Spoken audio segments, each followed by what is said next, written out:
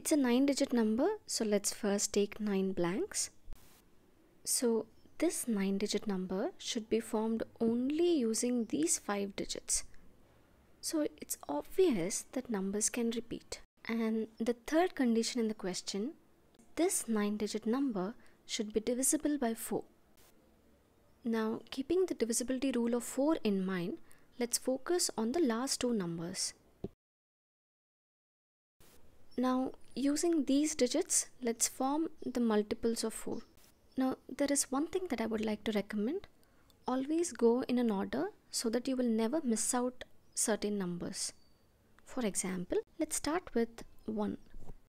With 1, 12 is a number which is divisible by 4. Next, with 2, it's 24. With 3, it is 32. With 4, it's 44. And with 5, it's 52. Therefore, if the last two digits of the 9-digit number is any of these, then the number is divisible by 4. Let's go for the first blank. Any of these 5 numbers can come here, so there are 5 choices to fill this.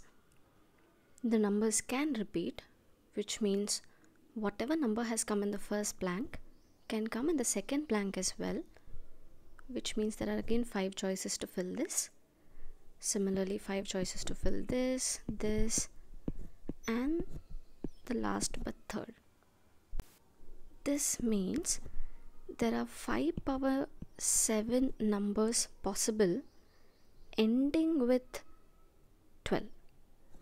Similarly, there are 5 power 7 numbers possible ending with 24, 5 power 7 numbers possible ending with 32, 44 and 52. There are another 5 power 7 numbers possible. Now, to find the total numbers, we need to add all of these, and this can be written as 5 power 7 into 5, or this can also be written as 5 power 8, and that's the correct answer.